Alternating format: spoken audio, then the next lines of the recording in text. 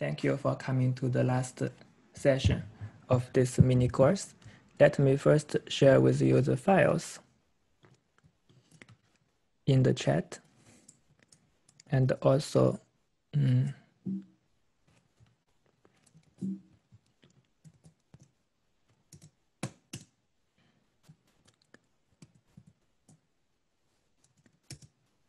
yes, so let's start.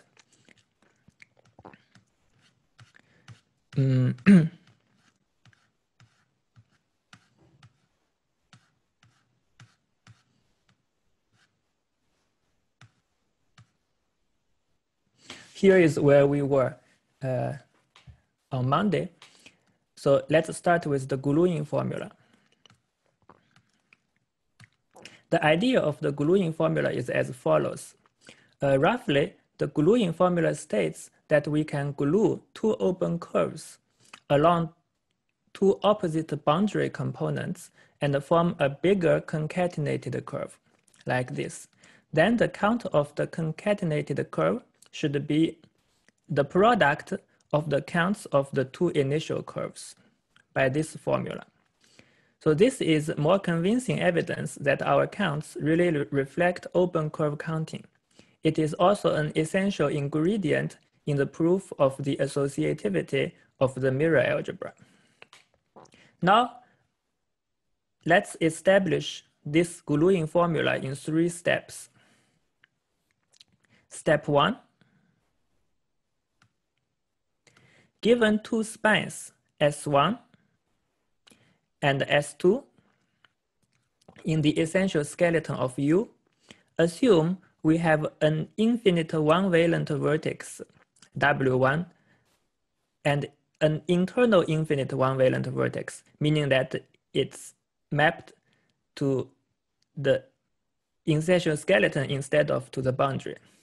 So assume we have such a vertex W1 in S1, and respectively, we have an internal infinite one-valent vertex W2 in S2, such that the two vertices map to the same point in the essential skeleton, SKU. Next, we consider a spine delta with 3 infinite one-valent vertices, W1, W2, W, and mapping constantly to this point where the previous W1 and the W2 go. So we consider this spine, which maps constantly to the same point. And this spine has just 1 3-valent vertex and 3 infinite legs.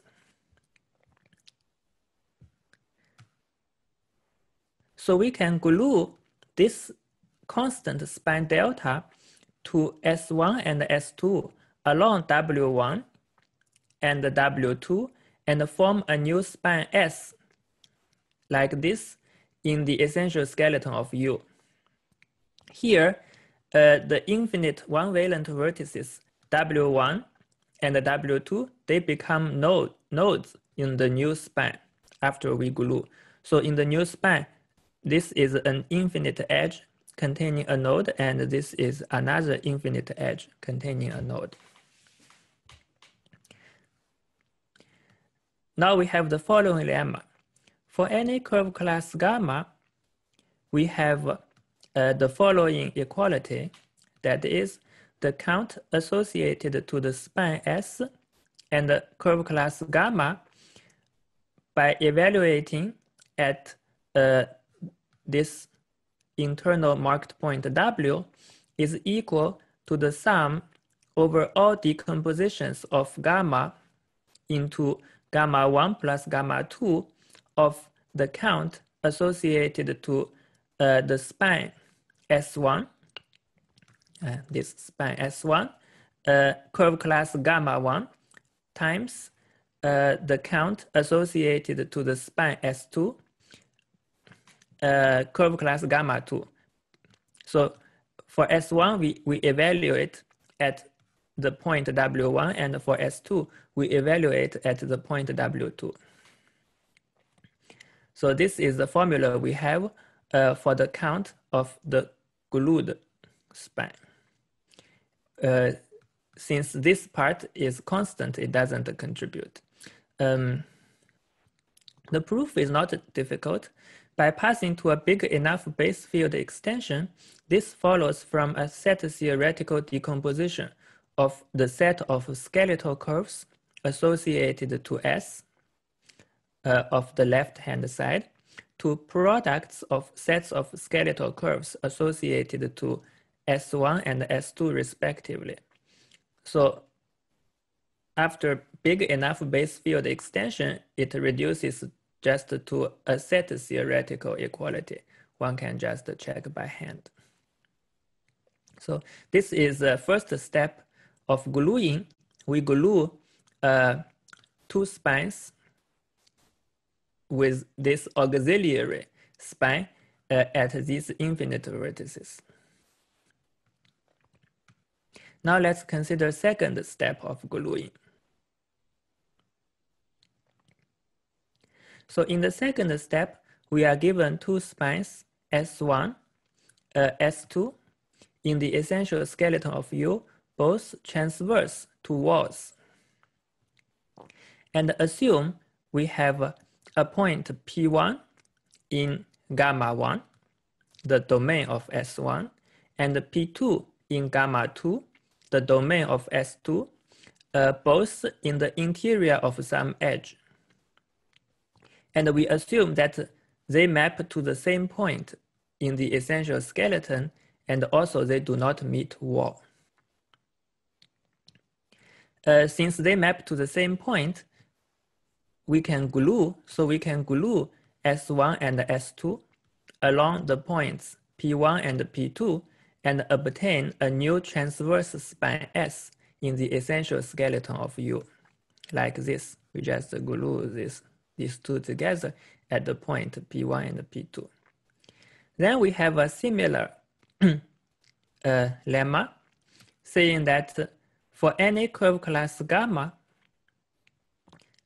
we have the following equality, which says that the count associated to the glued span S and any curve class gamma is equal to the sum over all decompositions of gamma into gamma 1 plus gamma 2 of the count associated to the first span S1 and the curve class gamma 1 times the count associated to the second span S2 and the curve class gamma 2.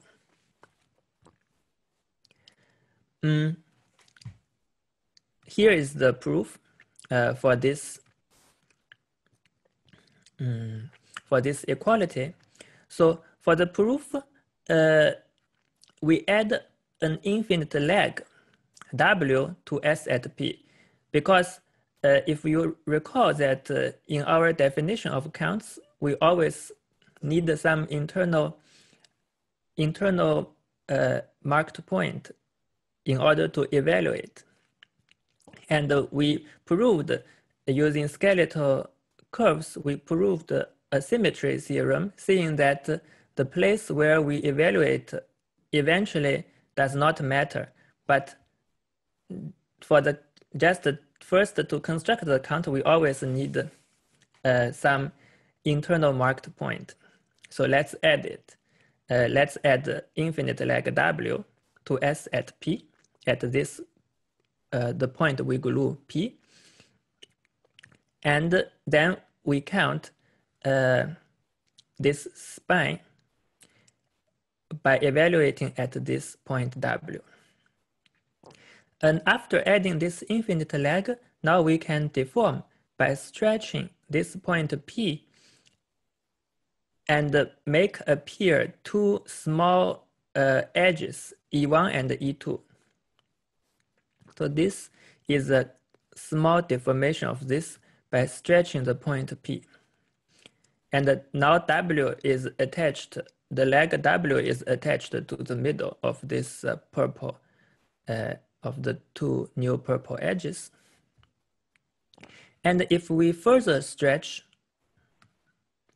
the two vertical edges, E1 and E2, to make them of infinite length and contain a node. So we make each edge infinite length to contain a node. Then we arrive at the gluing situation of step 1. And note that in this stretching process, all spines are transverse, so their counts do not change by deformation invariance. Now we just conclude by the lemma we proved in step 1. We show and we conclude our proof for this equality. So this is the second step to establish the gluing formula. It uses deformation invariance for transverse spines as well as the previous lemma that we established for the counts of such a glued spine with this auxiliary spine delta in the middle. So finally, in step 3, for the gluing formula, we are given two spines, S1, S2, in the essential skeleton of U, both transverse to wall, like this, S1, S2. And assume we have finite one-valent vertices, V1 in the domain gamma 1 of S1 and V2 in the domain gamma 2 of S2, such that they map to the same point in the essential skeleton of U, and we assume that we have opposite derivatives, meaning that the derivative at V1 of H1 plus the derivative at V2 of H2 is 0. Since they have opposite derivatives and they map to the same point in the essential skeleton of U, we can glue S1 and S2 along V1 and V2 and obtain a new transverse spine S, like this, in the essential skeleton. And here is the final theorem, the final gluing formula. For any curve class gamma, we have the following equality, which says that the count associated to this glued spine S and any curve class gamma is equal to the sum of over all decompositions of gamma into gamma 1 plus gamma 2 of the count associated to the left part S1 with curve class gamma 1 times the count associated to S2 and the curve class gamma 2. So this is the final gluing formula, and it is a generalization of the two-dimensional case in my previous paper, but here I'm presenting a more conceptual proof via deformation invariance. So the idea of the proof is the following. So we want to prove that when we glue these two together, we have this formula for the count. And let's make a small extension of S1. This is our S1. We make a small extension of our S1 at V1 to S1 hat by linearity. So we just extend linearly at this vertex V1, extend a little bit. This purple part is our extension. And similarly, we make a small extension of S2 at V2 by linearity to S2 hat. And by deformation invariance for these transverse truncated spines, the count remains the same. The counts do not change when we make these small extensions as long as we do not meet walls. And now, after making the two small extensions, observe that if we glue S1 hat and S2 hat together by identifying V1 and V2, so let's glue S1 hat and S2 hat together at V1 and V2. We see that once we do that, this gluing is actually just equal to the glued span S to the gluing of S with some small straight span L. So this gluing S1 hat, S2 hat at V1 and V2, it's equal to the gluing of S, this red S, together with this purple edge, L, at the point V. And both sides of this formula are gluing of two spines. So we can, so both sides are gluing of, are the gluing situation of step 2. So we can apply step 2 to both sides of the above equality. And we obtain this, which says that the sum over all decompositions of gamma into gamma 1 and gamma 2 of the count associated to the S1 hat and gamma 1 times the count associated to this extended span, this small extension S2 hat and gamma 2 is equal to the sum over all decompositions of gamma into beta 1 plus beta 2 of the count associated to S, this red S, and the curve class beta 1 times the count associated to the L, this purple small straight span L and curve class beta 2. So now we have to, let's compute explicitly the contribution of this part. So we can explicitly compute that the count associated to L and beta 2 is equal to 1 if beta 2 is 0 and it's equal to 0 otherwise. And if we substitute this explicit computation into the equality above, we obtain the gluing formula in our theorem. Sorry, Tony, yes. Do I understand you have this purple interval L maps to a point is essentially the only contribution you have, yeah? L doesn't map to a point. L maps to a small interval. Ah, small interval, I see, yeah.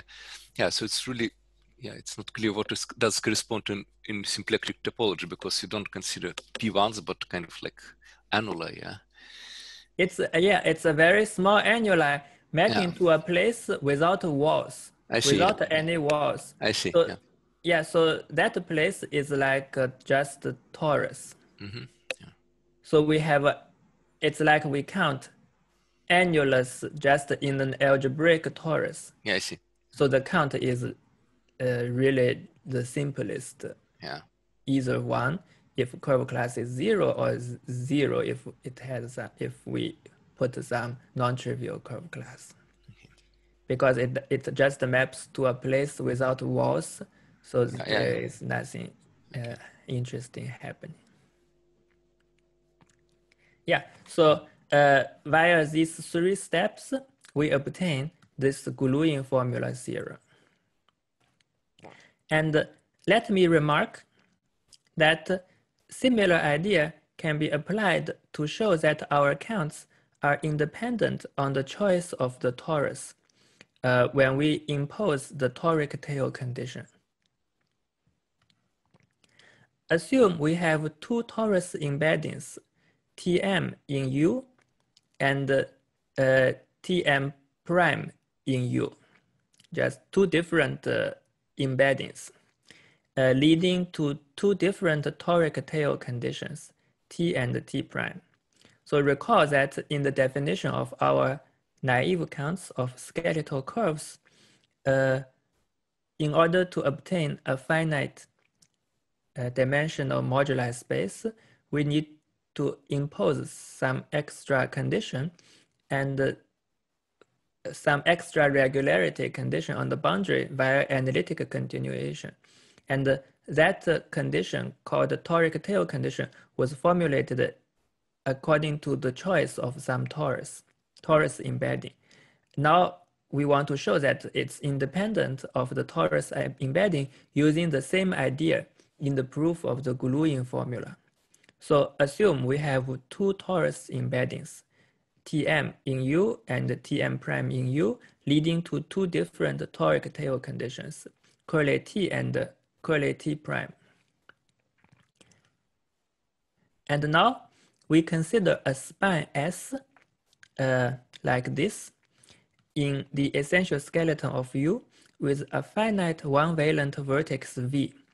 So here, the span S is the whole graph, including the purple part. This is our span S. It has a finite one-valent vertex V.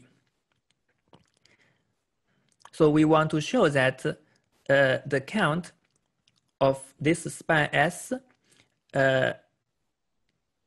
does not depend on which tail condition we impose at this end V. For this, let's pick W, some point W very close to V, and let L denote the restriction of the span S to this small interval WV. So this purple interval is just a restriction of S to a small neighborhood of V. And then we pick any point X in the middle of W and V, and we consider the gluing of S with L. So it's similar to the gluing we considered a moment ago. Here, when we consider gluing of S and L, we get like this part gets doubled. It's like they're double. Now, by step 2, above, we obtain the following equality. So here, you see that we are gluing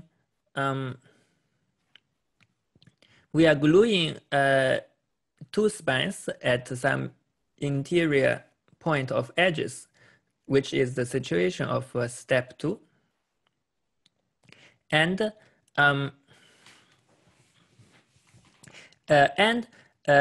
so we can apply the formula in step 2. And now, if we apply the formula in step 2, we obtain the following. So the left-hand side, so when we apply, we think like this.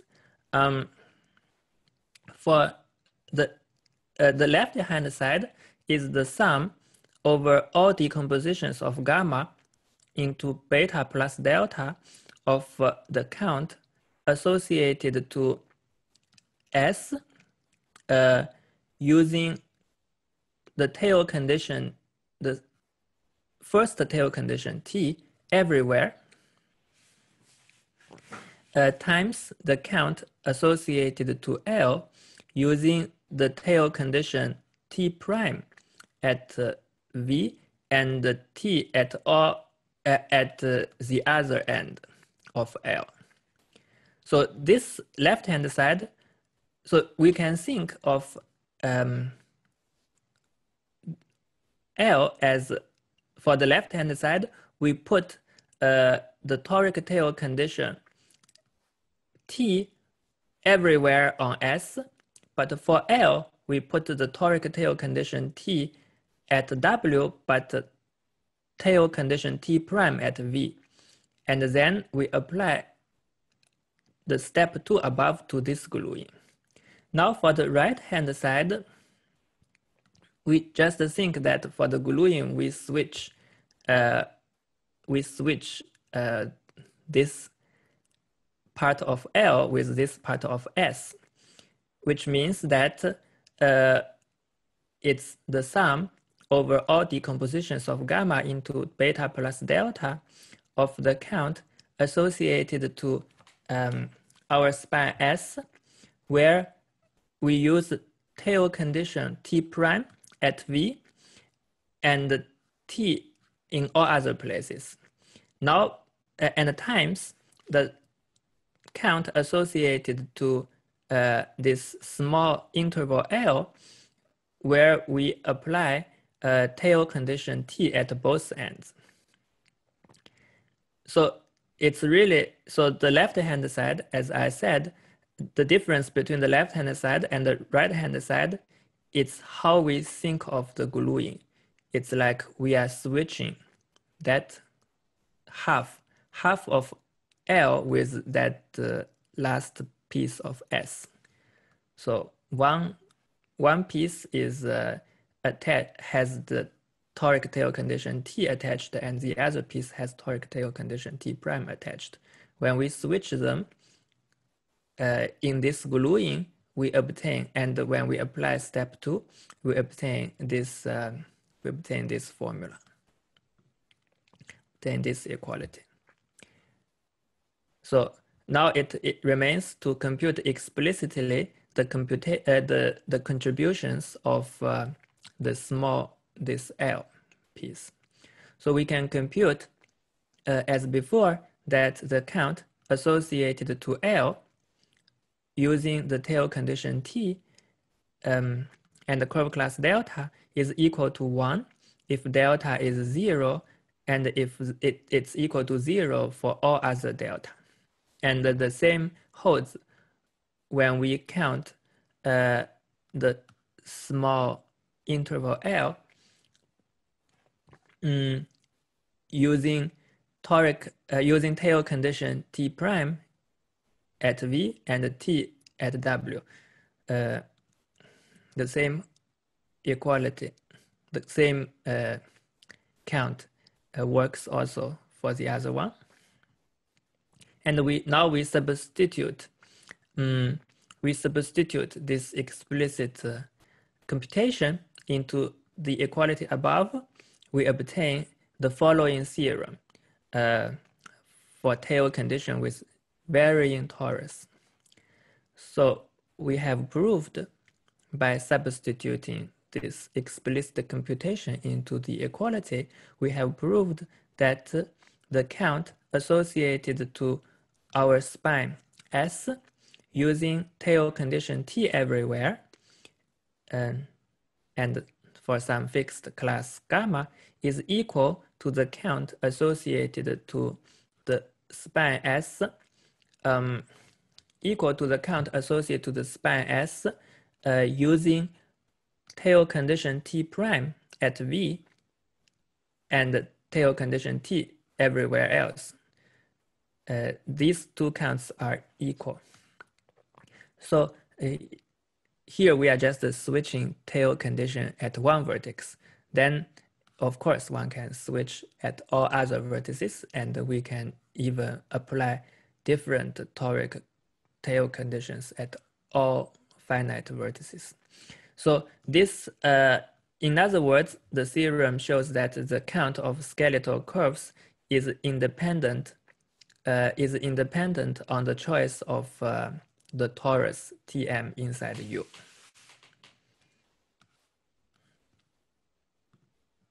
So just a small remark concerning the computation for the count associated to this small interval where we put different toric tail conditions at both ends. So the explicit computation for this count using two different tail conditions is a bit more subtle than for the count where we put the same tail conditions. We need to use a result concerning the gluing of non-Archimedean polyannuli in my previous paper. If we put two different tail conditions, because if we put the same tail condition, then the count is easy. It's like something, yes. No, sorry, you're not. It's kind of maybe you mean that on one part half of interval area you put condition t prime, another t, but your Yes. notation, your notation do not say this. It's kind of like t prime everywhere. Yeah. Yeah, but actually it says that it's one end is t, the other end is t prime. I see. Yeah. So it's not clear. I hope yeah. it's understandable. Okay. Otherwise, the notation is a bit complicated. Yeah. Yeah. So I'm saying that if at both ends we put the same tail condition, then the count is easy to do because as Maxime remarked, we just map to a torus, so then it's just counting something in a toric variety. But if we put different tails at the two ends, then the counting is a bit more complicated because it maps to some gluing of two different torus. But one can show that actually one can decompose the automorphism of some annulus into two parts, where one part can be extended to an automorphism of some disk times polyannulus, and another part can be extended to automorphism of another opposite disk times the annulus. So after applying this automorphism, we see that we are back to the previous situation, just counting something in P1 times some polyannulus. It's a computation of automorphisms of this automorphisms of some affinoid algebras. Yeah, so this is the idea for the proof of the gluing formula and also for the proof of changing tail condition. And in fact, this proof of changing tail condition also works if we eventually use more general tail conditions without using any embedded tori. So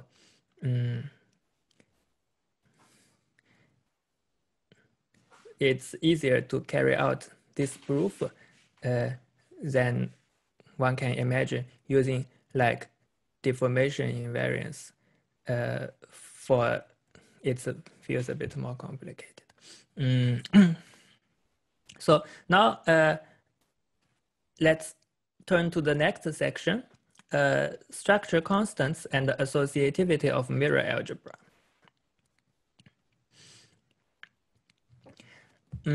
We want to apply our gluing formula and all the other techniques we have developed so far to study structure constants and the associativity of the mirror algebra. So let us recall the setting from the first lecture, where we have log Calabi-Yau variety U containing some torus Tm, and we have some SNC compactification of U in Y. We have a monoid ring R over this effective curve classes, assembling all possible curve classes together, and the mirror algebra A, it has basis the integer points in the essential skeleton as an R module. So this was our setup in the first lecture.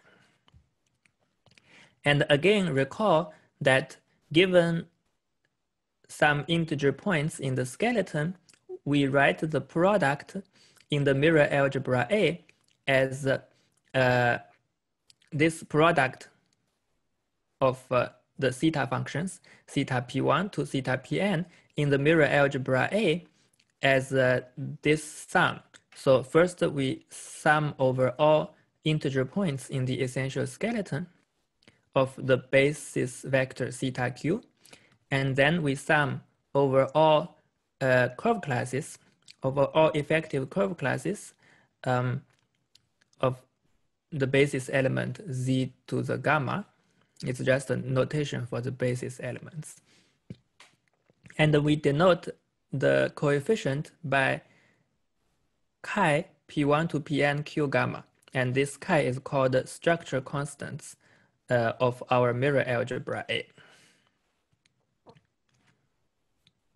And let's also recall how it was defined in the first lecture. So the structure constant chi was defined as follows. We had, so first we figure out what was the class delta of the added toric tail. And we denote the total class beta to be gamma plus delta. Beta is supposed to be the class of the closed P1 after the toric tail extension. We also had the Z equal to the opposite of Q in the essential skeleton, and we had tuple PZ putting P1 to Pn and Z together, and we use this tuple PZ to specify intersection numbers with the boundary.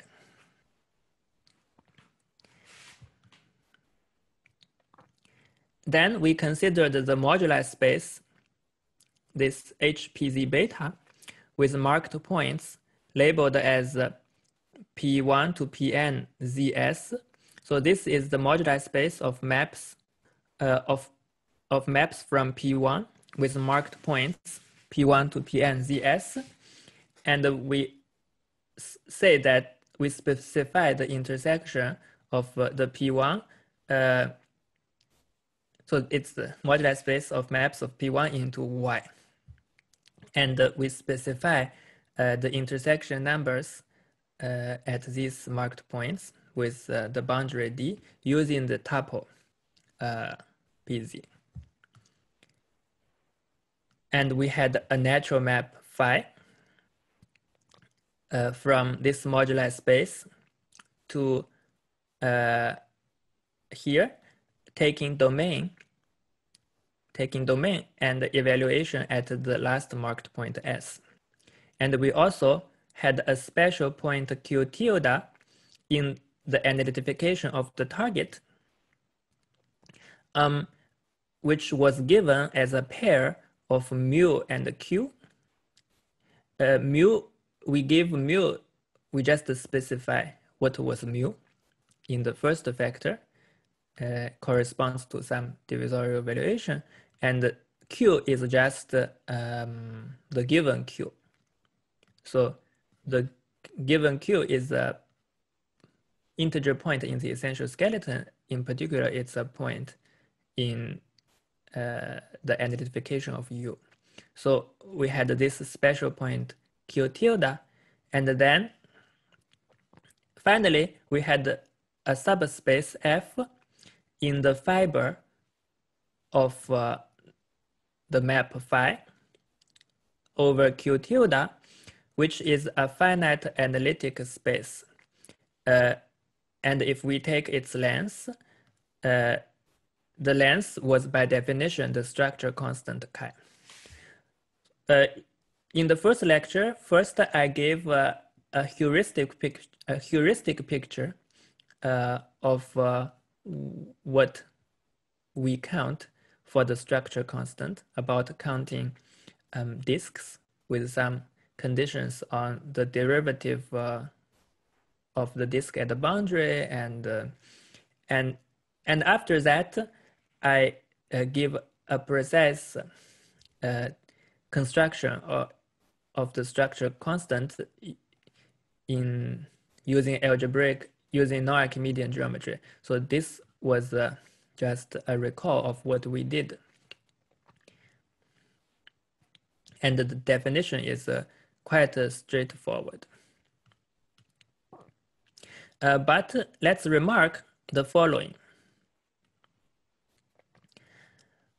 Due to the choice of this specific point Q tilde inside the target, so we used this Q tilde to take fiber and then take subspace. Due to the choice of this specific point, the curves in F responsible for structure constants, although highly generic in the algebraic sense, are in fact very special. In other words, non-transverse from the tropical viewpoint. Because this special point, it's a generic point in the algebraic world, but it's a very non-generic point in the tropical world. So this results very generic curves in the algebraic sense, but very special curves from the tropical picture. And this was convenient for giving a quick definition of structure constants, but it's impractical for proving any properties about them. For example, associativity, finiteness, all these properties, they are out of reach from this quick definition. We must deform the curves in F into more transverse positions by perturbing this special point Q tilde. Because when we want to prove properties, for example, if we want to apply the gluing formula or deformation invariance, we usually need the assumption that the spines are transverse. But if we do the count using this specific point Q tilde, we will not get transverse spines. So we must perturb these curves by varying the point Q tilde. Do we do it like this? A proposition. We label the marked points of metric trees in this moduli space. So this is the moduli space of tropical curves, rational tropical curves with n+2 legs. Here, abstract tropical curves are the same as metric trees. And we label the n+2 points, marked points, as P1 to Pn ZS. And let Vm in the moduli space be the subset consisting of metric trees whose Z leg and S leg are incident to a single 3-valent vertex. Here is the picture. We have such a metric tree. It has a lot of legs. By leg, we mean infinite 1-valent vertex. Or more precisely, we mean these the edges containing infinite 1-valent vertices. So here we consider the subset where the Z leg and the S leg, they are incident to a single 3-valent vertex. So the Z leg and the S leg, they meet first. And before the tree branches to other legs.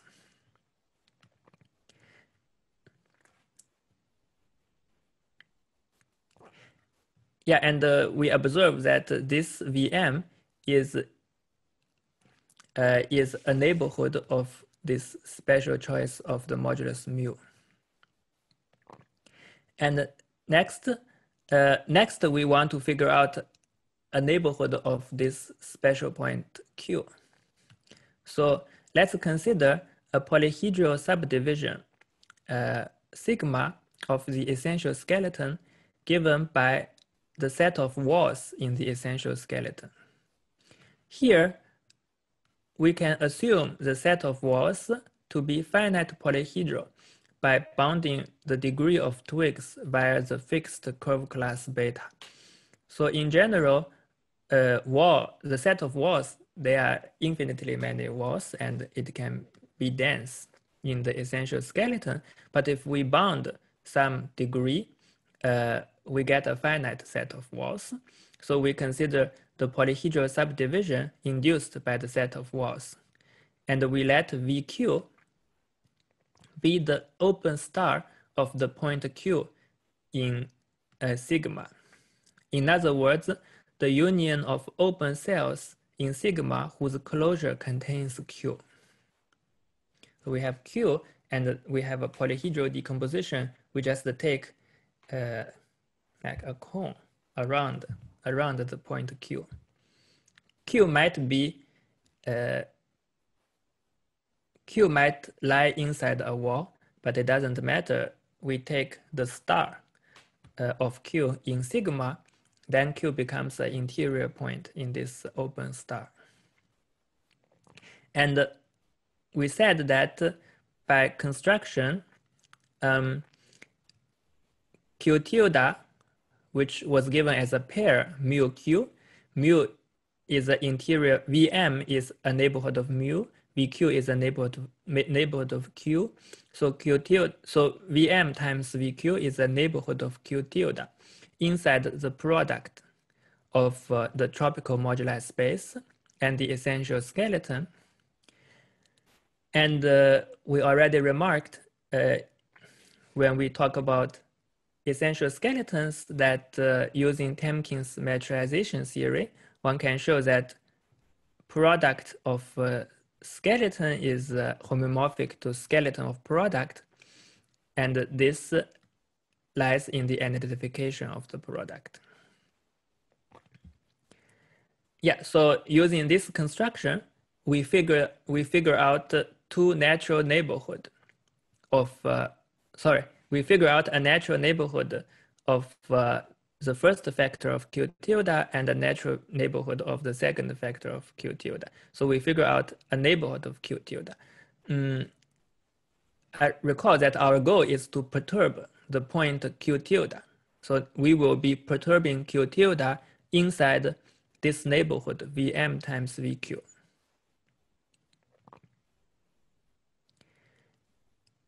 And now let this be the pre-image of Vm times Vq by the map phi analytic from this moduli space by taking domain and evaluation at the last marked point S. So before we took pre-image of a single point Q tilde. Now we take pre-image of this neighborhood of Q tilde. And now we take curly F to be the subset in the pre-image satisfying the toric tail condition. Then the proposition says that phi analytic is finite étale on the neighborhood of this subset, and whose degree gives the structure constant. So this is how we perturb the special point Q tilde into general position by allowing Q tilde to vary inside this neighborhood, Vm times Vq. And we prove that if we allow Q tilde to vary, and when we impose toric tail condition, then this map phi is good. It's finite étale on the neighborhood of this F, so the degree is well defined, and it gives the structure constant. Since it's finite étale, so we get a well-defined degree, and the degree at the fiber over the point Q tilde, it was our quick definition of the structure constant. So here, the structure constant is reinterpreted as some degree of finite étale map. And for its proof, we use the toric tail proposition for almost transverse spines, because here it feels like deformation invariance that we are moving the spines for the structure constants inside this conical neighborhood, but they do not stay. It's not always transverse.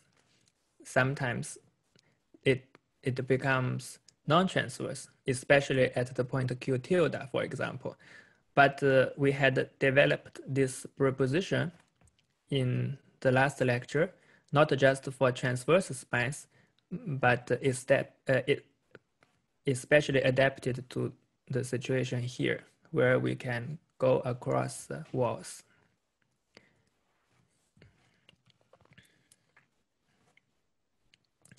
So after this perturbation into generic position, now we can prove the following theorem. The multiplication rule given by the structure constants chi here is commutative and associative. Here is the sketch of proof. Commutativity is obvious because the definition of the structure constant chi is symmetric with respect to the pi's. And associativity means that the product theta p1, theta p2 to theta pn does not change if we add arbitrary parentheses. So let us now sketch the proof of the following equality, where the left-hand side means we first take product of theta p1 and theta p2, and then we take product with theta p3, while the right-hand side means we take the product theta p1, theta p2, theta p3 together using the multiplication rule. So we want to prove this equality. And we just rewrite the products using the multiplication rule. We substitute the multiplication rule into the equality, and we see that the equality becomes equivalent to the following equality. For every integer point q in the essential skeleton and every curve class gamma.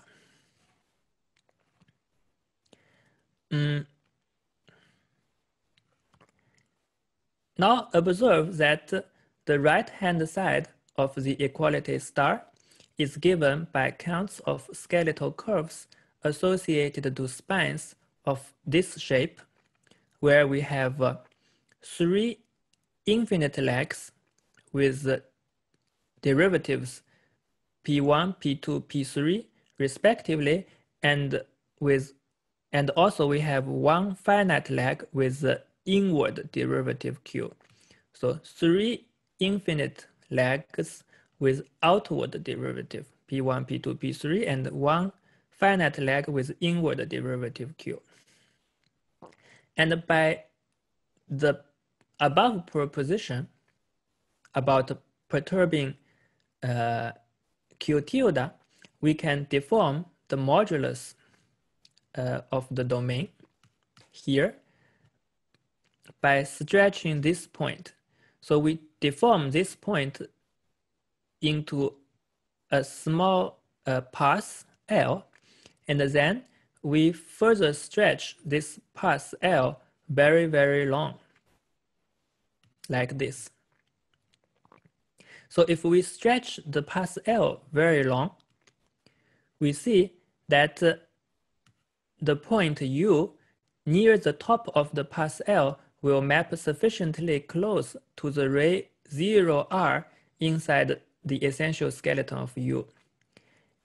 And we need it to be sufficiently close to the ray because we want it to lie inside the cone VR in the essential skeleton of U as in the above proposition for the structure constant chi P1, P2, R eta. Recall that in our quick definition of structure constants, we say that the marked point just go directly to the point Q tilde, and that was too non-transverse, too rigid. Now we allow Q tilde to move a little bit around, but we always need it to be sufficiently close to the ray OQ, so it should not move outside across some walls around this ray. Otherwise, it doesn't give the correct structure constant. So here we stretch this path L very long, so that finally some point U near the top of the path will be sufficiently close to the ray OR, then that will be good enough for defining the structure constant chi P1, P2, R eta. So we can cut at the cross U, apply the gluing formula, and obtain the left-hand side of the equality star. So similarly, given two spines responsible for the product in the left hand of the equality star, we can glue them to form a highly stretched spine, like this, that is responsible for the right-hand side. And this completes the proof of associativity.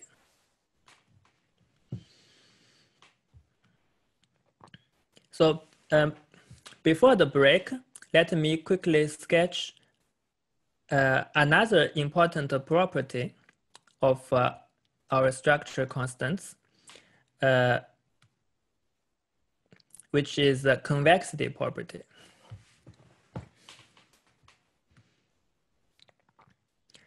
So here is the theorem of the convexity property. Let F be a Cartier divisor on Y, and consider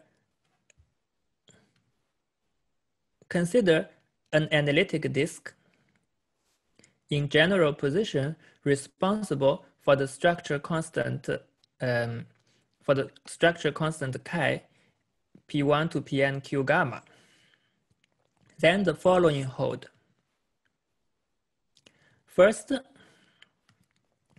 since F is a Cartier divisor, we can take its tropicalization and obtain a real valued function, F trop, on the essential skeleton.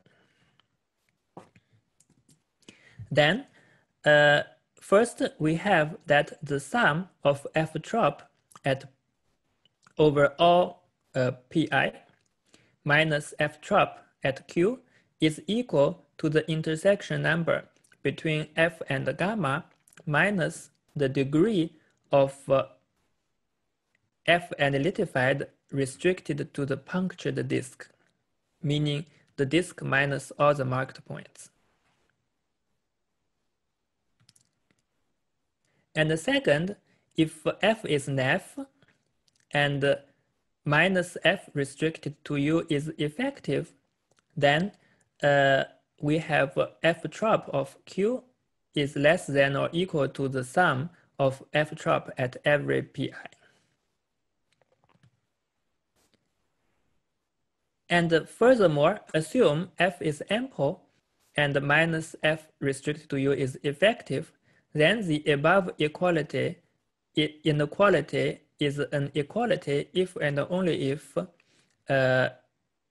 F maps the punctured disk into the torus.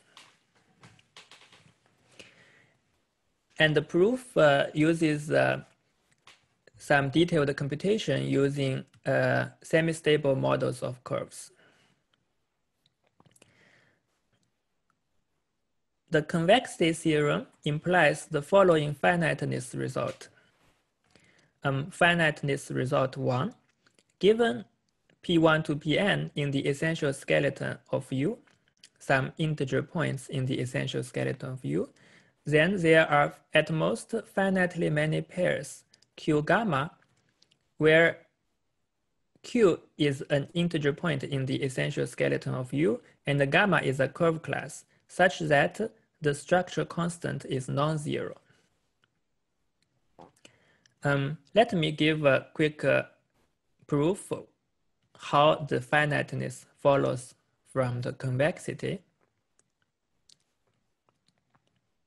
So since U is affine, we can find regular functions x1 to xl on U such that the set of points in the essential skeleton where the norm of xi at B is bounded by some real number C for all I, this set is bounded for any real number C.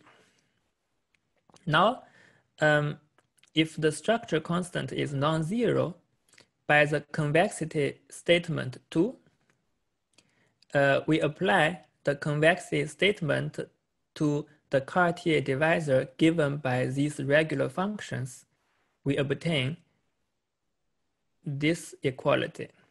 The norm of xi, of the function xi at Q, is less than or equal to sum of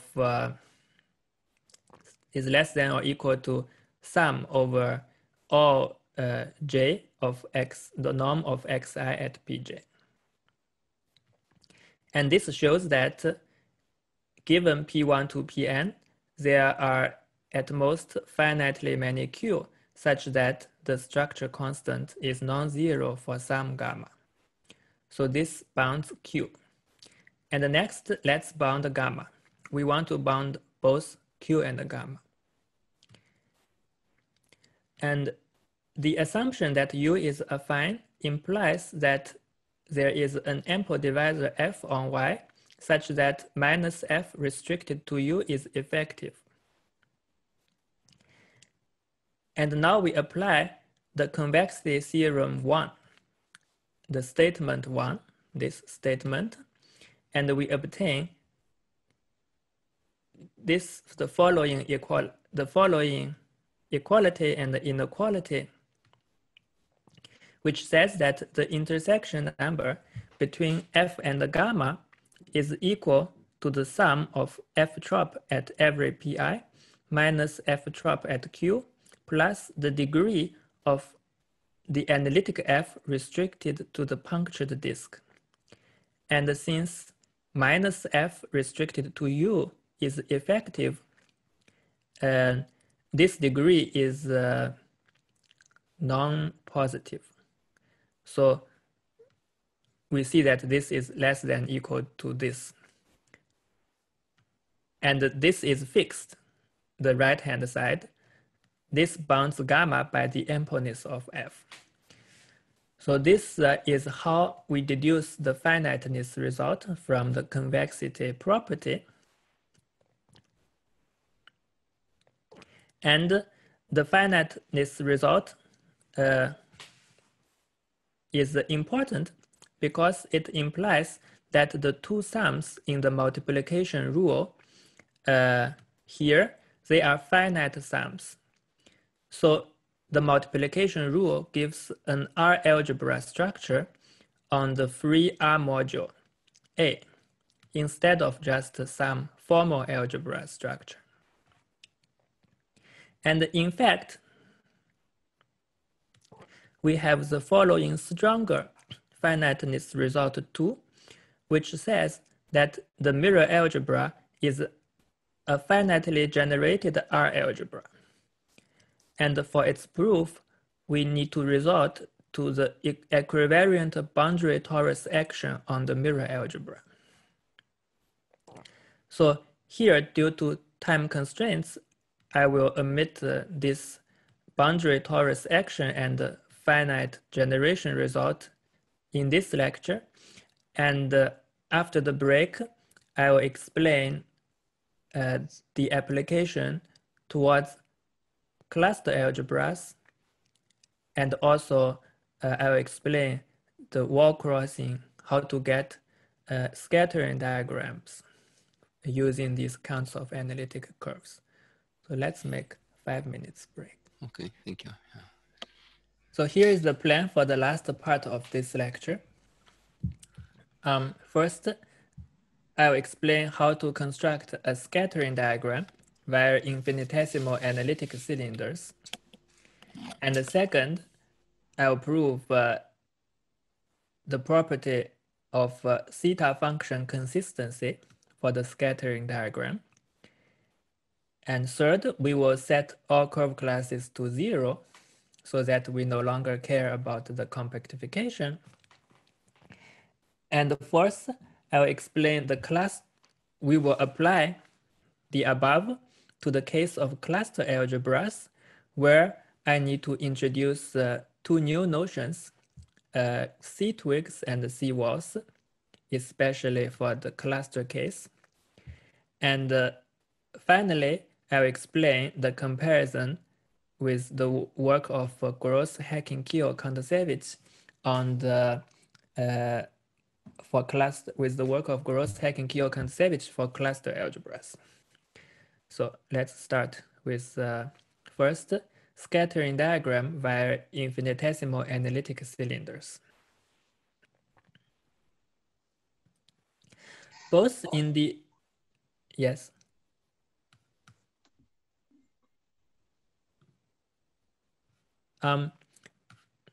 Both in the original suggestions by Kontsevich-Soibelman and in the Gross-Seibert program, the construction of mirror variety relies on the combinatorial algorithmic construction of scattering diagram, also known as wall crossing structure. Our construction of the mirror algebra by counting non-archimedean analytic disks, as in the previous lectures, completely bypasses any use of scattering diagram. Nevertheless, our geometric approach also allows us to give a direct construction of the scattering diagram by counting infinitesimal analytic cylinders, without the step-by-step Kontsevich-Soibelman algorithm. And this has three implications. First, it gives a geometric interpretation of the combinatorial scattering diagram. Second, conversely, we obtain a combinatorial way for computing the non-Archimedean curve counts. And third, it paves the way for the comparison with the work of Gross-Hacking-Keel-Kontsevich on cluster algebras. Let me also remark that there are recent works of Argus Gross-Seibert gave another geometric interpretation of scattering diagram based on the theory of punctured log curves developed by Abramovich, Chen, Gross, and Seibert.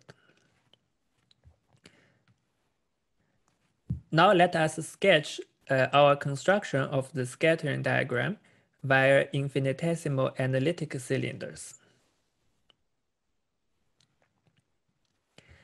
Recall, we have our log Calabi-Yau U containing some torus Tm and is contained in some SNC compactification Y. And we denote by n the dual of M.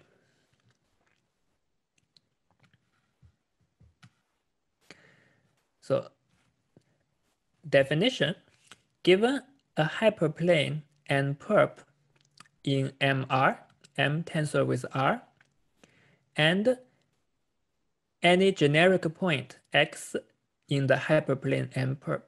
Generic means that it's not contained in any other N perp. It's only contained in this one hyperplane. And say we are given two vectors, V and W, in M minus N perp and the curve class alpha. Let V XVW be the infinitesimal spine here, bending at x with incoming direction w and outgoing direction v. And this gives rise to the associated count of analytic curves, n v alpha. So we consider this infinitesimal spine bending once at a generic point x in the hyperplane M perp with specified incoming and outgoing direction, and we consider the associated count of analytic curves.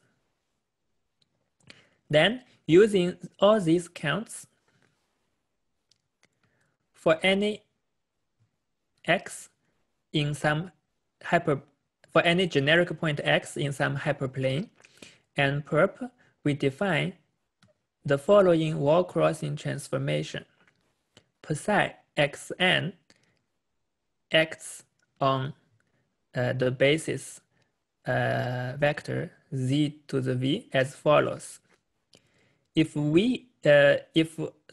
For all v in M which pairs with n positively, we define the value of psi xn at z to the v to be the sum over all possible vector of all vectors of every vector w in M which pairs with n positively, and over all curve class of the basis vector z alpha zw with coefficient the count we just defined.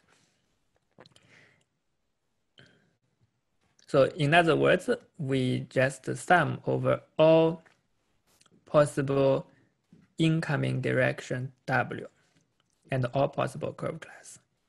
And if for all v in M which pairs with n trivially, which lies in the hyperplane, we just defined it to be z to the v. It doesn't, the wall crossing transformation does nothing for this v. And unlike in the multiplication rule, this sum does not is not a finite sum, but this converges in the natural adic topology, which we describe here. Since this cone of curves may not be polyhedral, we fix a strictly convex toric monoid Q containing these effective curve classes. And let R hat be the completion of the monoid ring over Q direct sum M with respect to the maximal monomial ideal I. In other words, the ideal generated by monomials Z, Q, Zm with Q non-zero and arbitrary M. So we use this completion to express the convergence. Lemma, convergence lemma, the formal sum in the wall crossing transformation lies in R hat. So the reason is that when we give bound on curve classes, it implies bound on the combinatorial types of the 2x of all analytical curves contributing to these counts, and this in turn gives a bound on the incoming directions W. So now, by linearity over this monoid ring, we can extend the wall crossing transformation to a map from the monoid ring over all curve classes plus direct sum with the subset of the lattice M which pairs with M non-negatively, and the map goes to R hat. We just here we defined what it does on the basis vectors, and we extend it by linearity over the monoid ring. Theorem, wall crossing homomorphism theorem. The map psi xn is a ring homomorphism. So it means that if we pick arbitrary m1, m2 in M that pairs with n non-negatively, we want to show that we have psi applied to z to the power m1 plus m2 is equal to psi of z to the m1 times psi to the z of m2. It's what means for the map to be a ring homomorphism. So let's try to prove this. Let's fix any vector E in M and any curve class alpha, and let's prove the equality of the coefficients of Z alpha ZE inside the formula above. Note that it's obvious, the equality is obvious when both M1 and M2 lies in N perp.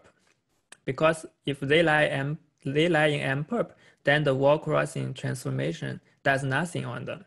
So we may assume that one of them pairs with N positively. So assume that the pairing between N and M1 is positive, and the pairing between N and M2 is non-strictly positive. And we consider the count of analytic pair of pants associated to these spines with three, just very infinitesimal spine with three legs, with three ends near X, with directions M1, M2 minus E at the three ends. So claim, suppose X is contained in the wall sigma. Then the count of analytic pair of pants is independent of which side of sigma the three valent vertex of our spine maps to. Here, the left picture shows this spine mapping to the essential skeleton, and this blue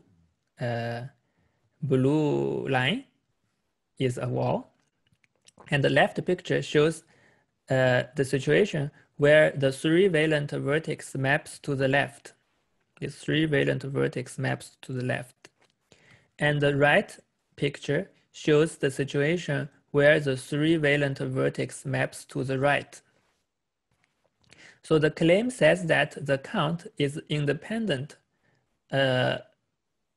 of which side the three valent vertex go. Let's further observe that in the left picture, when we specify the directions M1, M2, and E, the shape of the spine is unique, which we denote by SL, because there is only one possible band, and that band is determined by the three directions at the ends. However, in the right picture, the shape of the spine is not unique because we have two bands, and this band, when we deform from left to right, this band is decomposed into two bands, and all possible ways of decomposition are allowed. So for the right-hand picture, we are actually summing over many different shapes of spines, which we denote by SRI. Sorry, Tony. Yeah, yes. There's also possibility that when M2 is parallel to the wall, which is yes. Draw, this is the trickiest. This is the trickiest possibility. But I allow M2 to be parallel to the wall here. What is your doubt? Where is your doubt? No doubt, no. It's allowed. Yeah, no. Yeah, and it's exactly the possibility where M2 is parallel to the wall. That possibility implies that the preservation of volume elements. I see. So yeah, so we keep in mind that we also have the possibility M2 parallel to the wall. Yeah, so as Maxime remarked that here in the proof, we use the proposition for tail conditions in families in the last lecture. And the trickiest case is when one of M1 or M2 lies in M-perp. One of them is parallel to the wall, where we need to use the deformation invariance for almost transverse spans. So now let's go back to the proof of the theorem. This is proof for the claim about deformation invariance when we move from left to right. And now let's back to the proof of the wall crossing homomorphism theorem. Note that for any span L disjoint from walls, the count NL gamma is 1 if gamma is 0 and is 0 otherwise.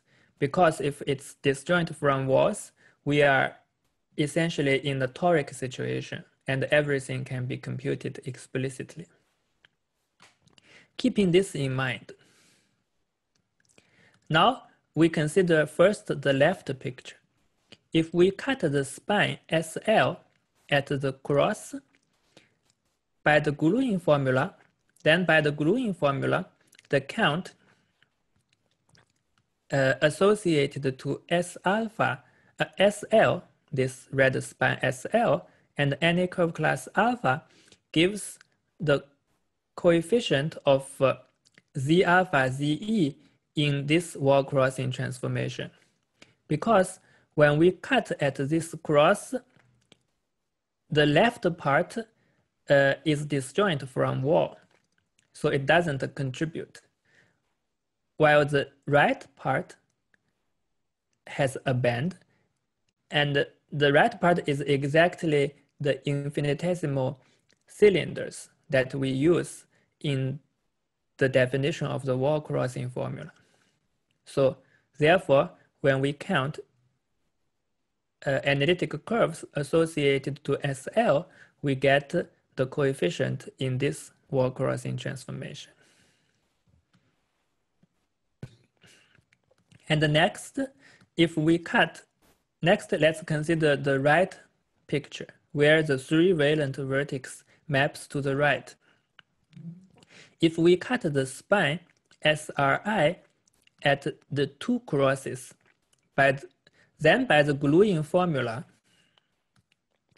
so we cut at these two places, now the spine is broken into three pieces. Note that the right piece is disjoint from any walls, so the right piece doesn't contribute. But the two left pieces, they both contribute, and they both have a bend. And we just add their contributions together. So by the gluing formula, we see that the count associated to this span SRI is equal to the sum over all decompositions of curve class alpha into alpha 1 plus alpha 2 of the count associated to this upper left spine times the count associated to the lower left part. And we remarked that when the three-valent vertex maps to the right of the wall, we have different shapes parametrized by I. And next, we sum over all possible shapes SRI And we see that the sum of counts associated to SRI gives exactly the coefficient of Z alpha ZE inside the product of the two wall crossing transformations. So we conclude the proof of wall crossing homomorphism by the claim. Yeah, so this shows that wall crossing transformation is a ring homomorphism. And we remark that the immediate consequence of the ring homomorphism is the following.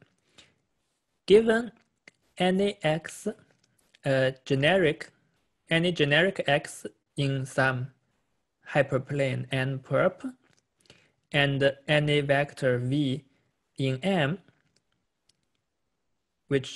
whose pairing with n equals 1. So in particular, this means that n is necessarily a primitive vector.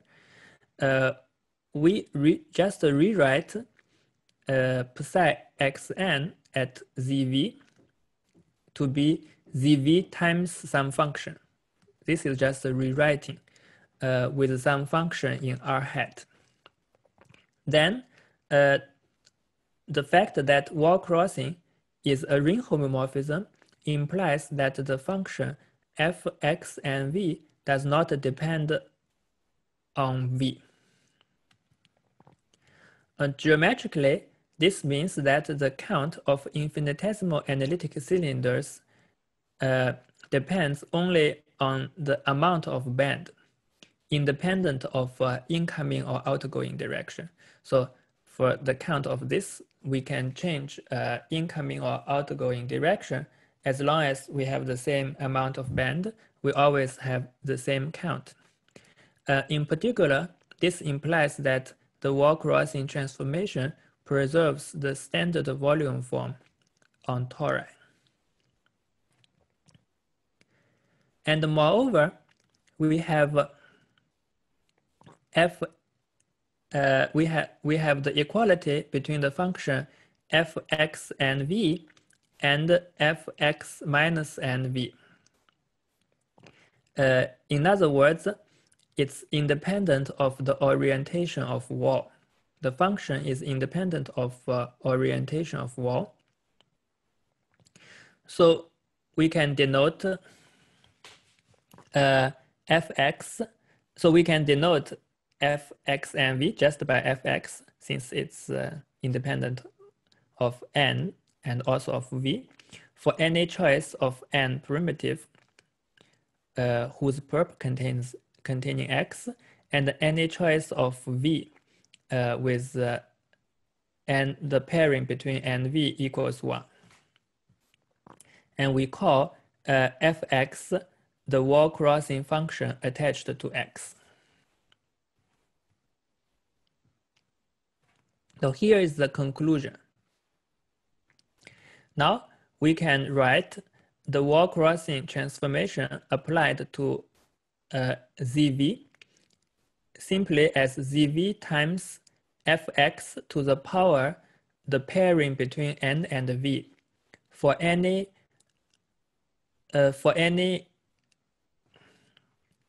vector v in M that pairs with n non-negatively. And this is it resembles like to the more classical wall crossing formula. And using this formula, we see that the wall crossing transformation psi xn extends to an automorphism of the fraction field of R hat. Let me remark that this may not give an automorphism of R hat, since the wall crossing function need not be invertible in R hat because of curve classes. It might not start with 1. It might just start with a curve class, and that curve class is not invertible. It doesn't matter. First, this is just how it is if we take into account curve classes. and it will become invertible when we set all curve classes to 0.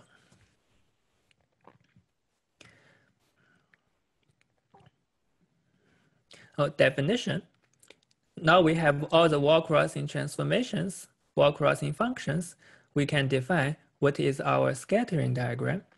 So let D be the set of pairs xfx, where x is any generic point in M perp, in the hyperplane N perp, for any non-zero n, and fx is the associated wall-crossing function. We call this set of pairs xfx, we call it the scattering diagram associated to U with respect to the compactification Y and also with respect to the torus Tm. So scattering diagram depends on the torus. And we remark that by the adic convergence of fx, of the wall-crossing function, if we mod ik, where I was, if we mod out some power of I, where I was the maximum monomial ideal, then we obtain a finite scattering diagram dk. In other words, finite means that we will only have finitely many polyhedral walls in dk. Here in D, we have infinitely many walls, so it no longer makes sense to say the shape of each wall. They are so small, it's better just to give the wall crossing functions attached to each generic point. But once we mod out some power of the maximum monomial ideal, we get finite scattering diagrams, dk, with finitely many polyhedral walls, and we call dk the case order approximation of D.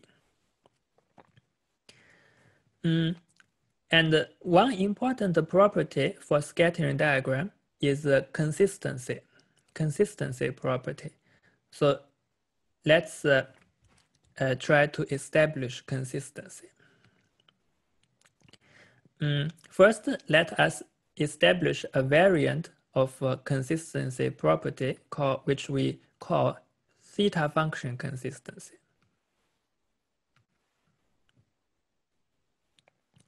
We introduce a new definition. Choose any generic point x in MR and two vectors ME in M. And let SP XME be the set of spines in MR with domain minus infinity to 0 like this, such that minus infinity maps to the boundary with derivative minus m, and 0 maps to x with derivative minus e. So we consider the set of all such red spines starting from infinity, ending at x, with directions m and e at the two ends. And this is related to the notion of broken line in GHKK. We define the local theta function, theta xm, to be the formal sum over all vector E and all such red spines S and all curve class of the vector Z alpha, the basis vector Z alpha ZE, and with the coefficient, the count associated to the red spine S and alpha.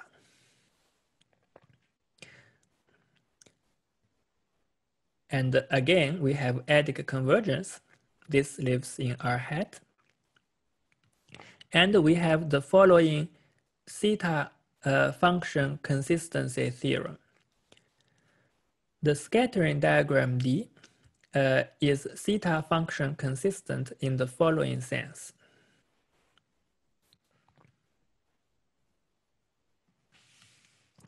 Given any K, we consider the case order approximation. Given any K, we consider the case order approximation of our scattering diagram, dk. And we take a polyhedral wall, sigma, with attached wall crossing function f sigma inside dk. And we choose a vector n such that the wall is contained in the hyperplane n perp. And we consider 2 points, A and B, 2 general points near another general point x in the wall on 2 sides of the wall. So we pick a general point x in the wall and 2 general points on 2 sides of the wall, A and B near x, such that A pairs with n positively and B pairs with n negatively. Then we have the following. If we apply the wall crossing transformation psi to the local theta function at A with infinite direction m, we obtain the local theta function at B with the same infinite direction. And conversely, if we apply the wall crossing transformation psi with respect to the opposite orientation of the wall to the local theta function theta bm, then we get back the local theta function theta am. This is what we call the theta function consistency property. And we use the gluing formula and the deformation invariance for the proof. So our next step is to forget all curve classes. We want to get closer to the classical wall crossing structure or classical scattering diagram without always thinking about curve classes in our compactification. So let's set all curve classes to 0. As I said, our wall crossing transformation and the scattering diagram depends on the compactification U inside Y via the usage of curve classes in Y. So this is a more refined information, but we can remove this dependence by setting all curve classes to 0. In order to have adic convergence, if we set all curve classes to 0, we need to impose a condition on the band of infinitesimal analytic cylinders.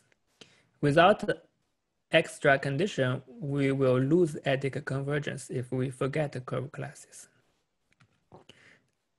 The assumption is the following.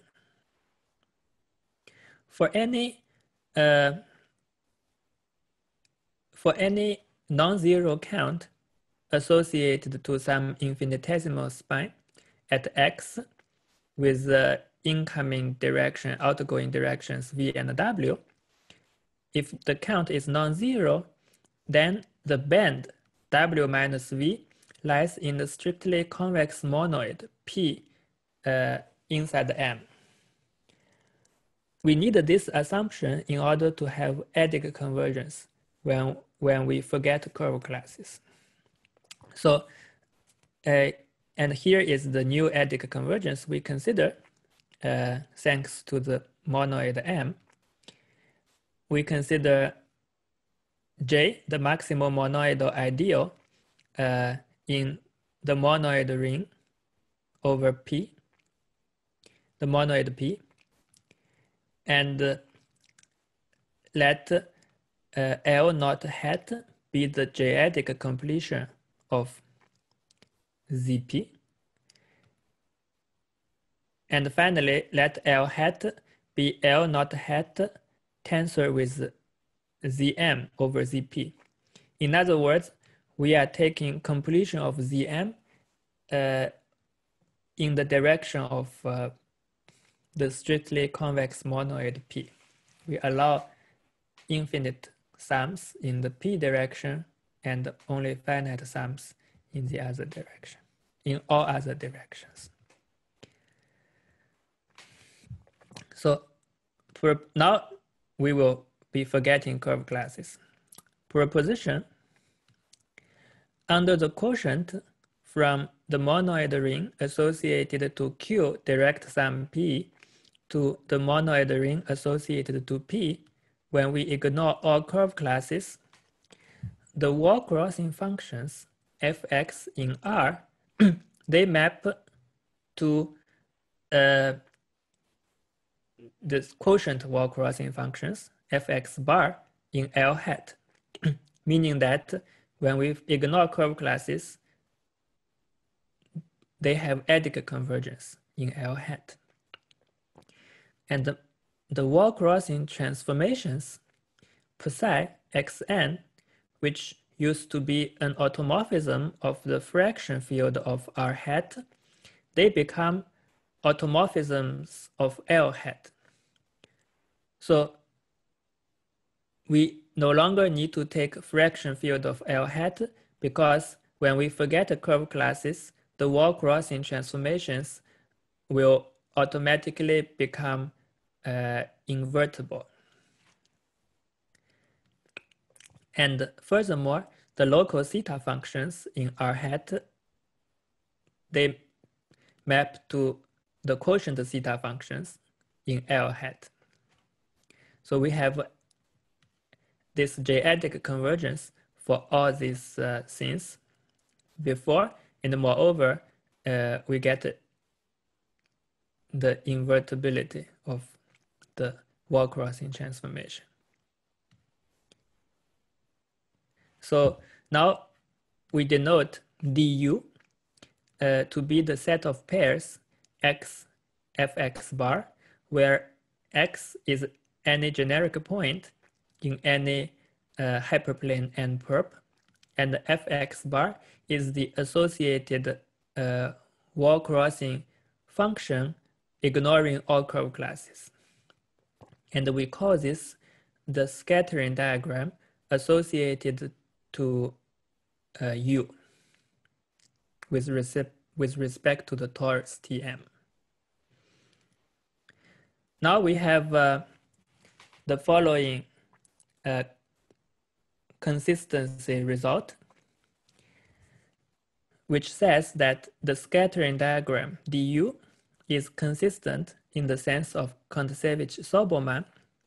In other words, for any general loop inside MR, the composition of wall crossing automorphisms after ignoring curve classes along the loop is just identity. So for the proof, we observe that the subring of L hat generated by all local theta functions is J-adically dense. And then the theorem follows from the theta function consistency. So that's the general constructions of the scattering diagram using counts of infinitesimal analytic cylinders.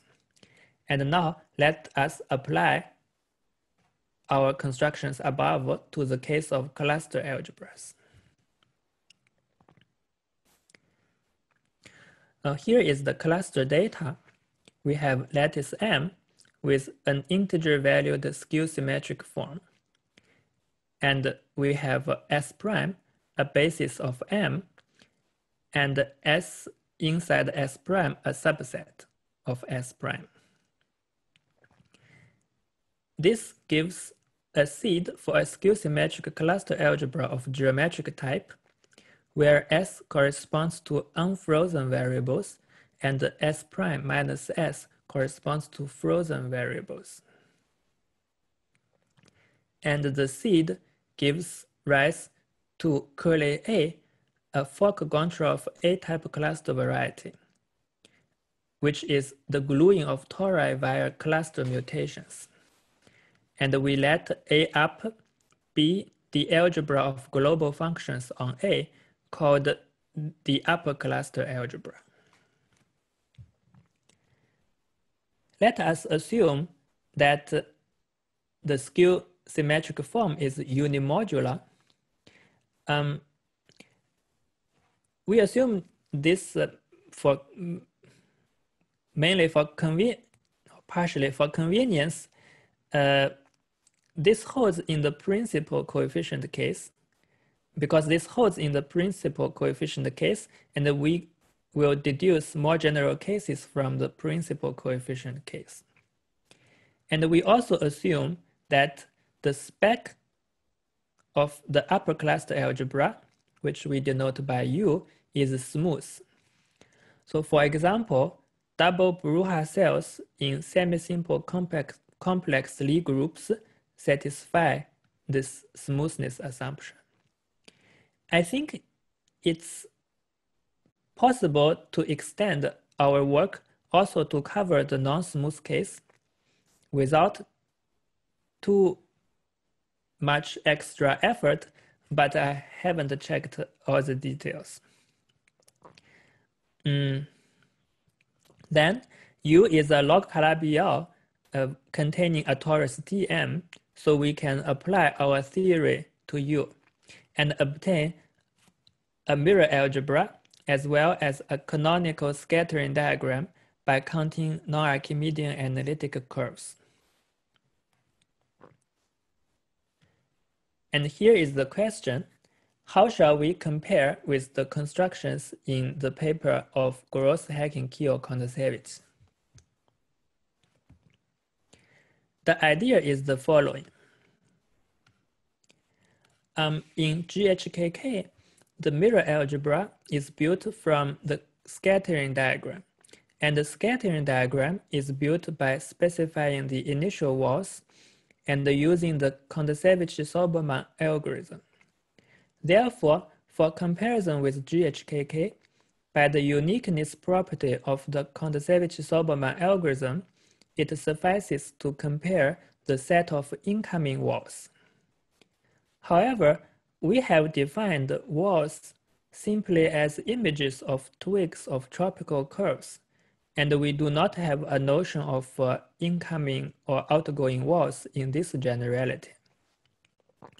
Therefore, here in the cluster case, we need to introduce a more restrictive notion of twigs and walls, which will allow us to distinguish incoming versus outgoing walls, and to better control the monomials in the scattering functions.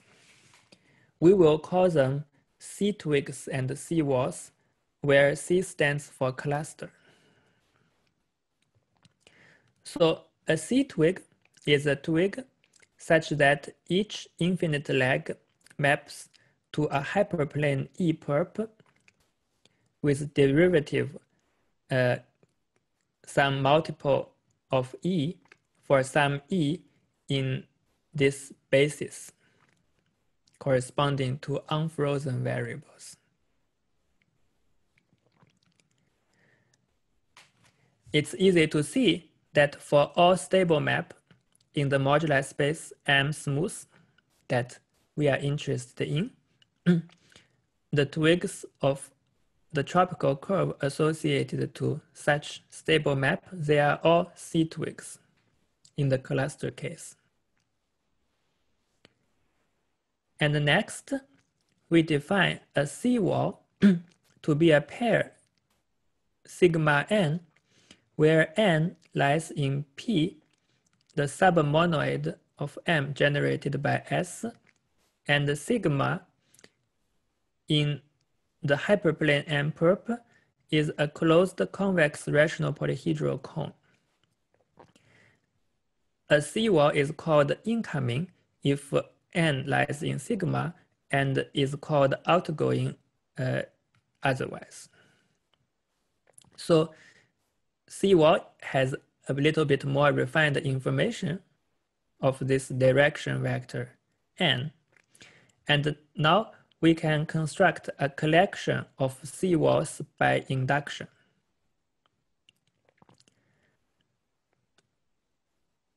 So we start with W0, the collection of C-walls of form E perp n, where E is any basis vector corresponding to unfrozen variable, and n is any positive multiple of E.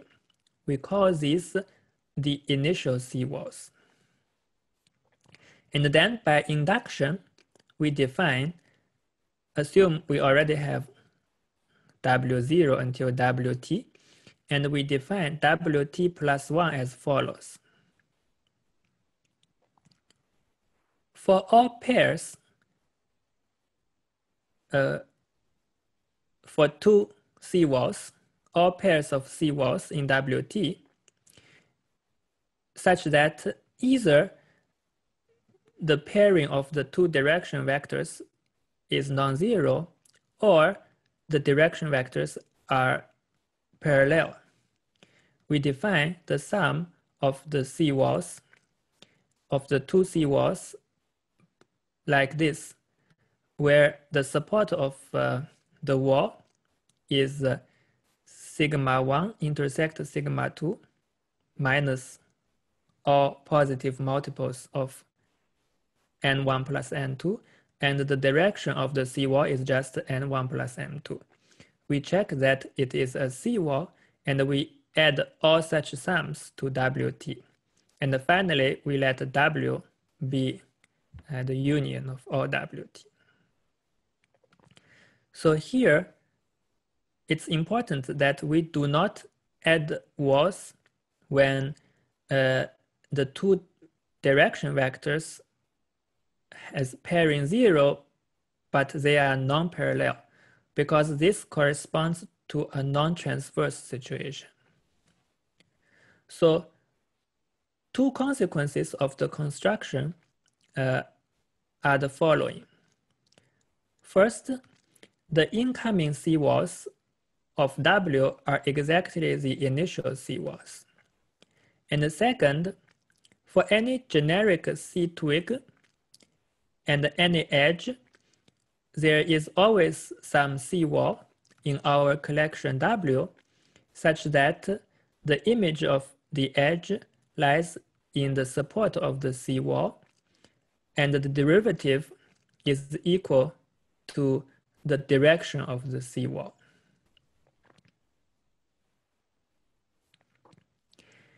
And we remark that for the scattering diagram associated to U, the second consequence implies that the wall crossing function always has the form, has this form, where the exponent is just multiples of this n, whose perp contains x.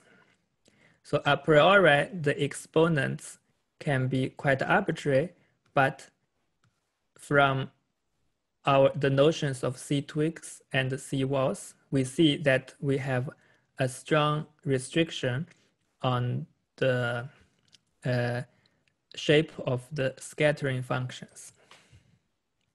Now we are ready to deduce the comparison with GHKK. So let dGHKK be the scattering diagram in GHKK. It is produced by the Kontsevich-Soibelman algorithm from the set of initial walls E perp with scattering function 1 plus z to the e for all basis vector E corresponding to the unfrozen variables. Therefore, by the uniqueness property of the Kontsevich-Soibelman algorithm and by the identification of incoming C-walls in our setting just above, it remains to show that our C-walls have the same wall crossing functions.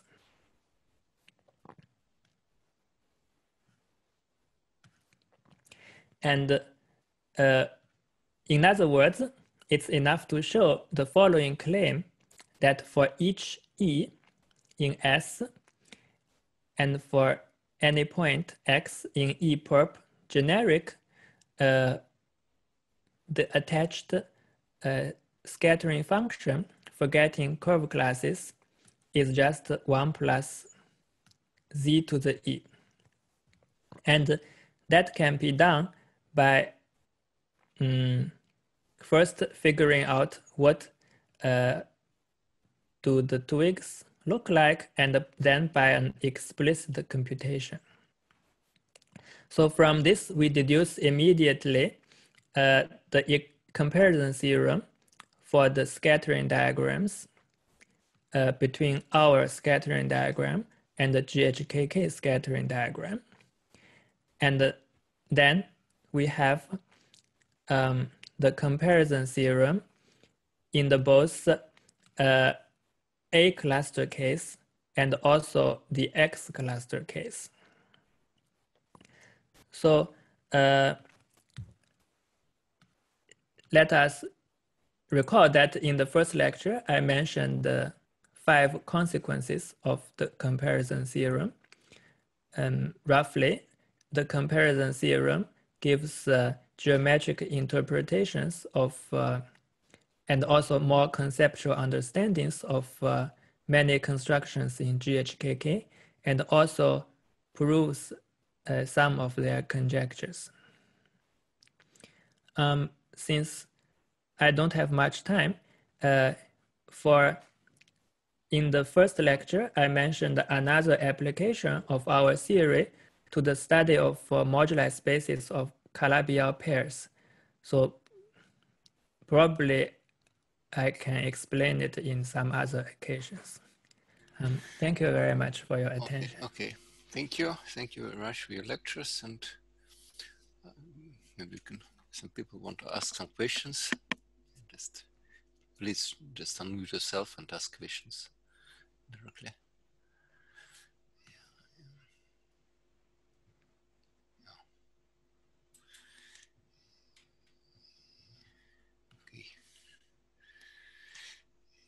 Yeah, no, for me, the last part was very familiar, so I don't really have so questions. It's too easy. Yeah.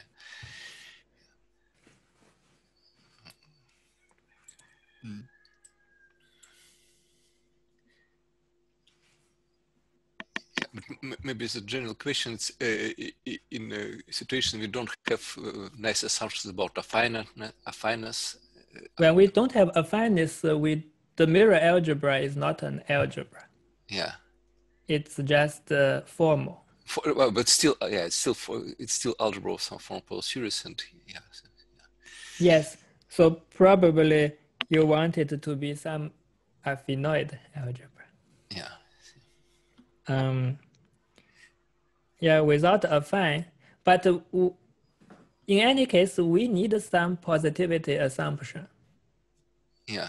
Because as we have seen in the proof of the deformation invariance, we want to prevent bubbles moving from the interior to the boundary.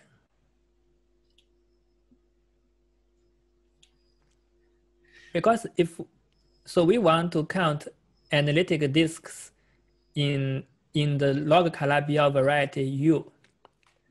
We don't want to count analytic disks that has something to do with the boundary.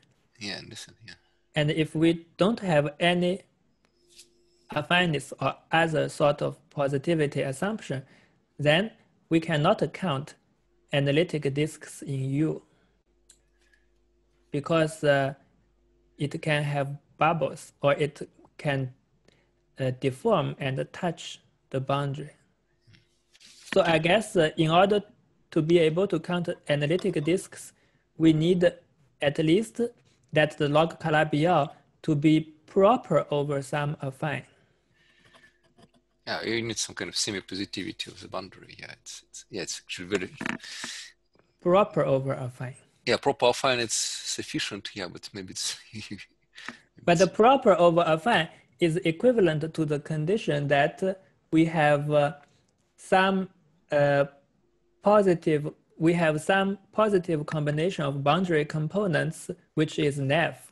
Yeah.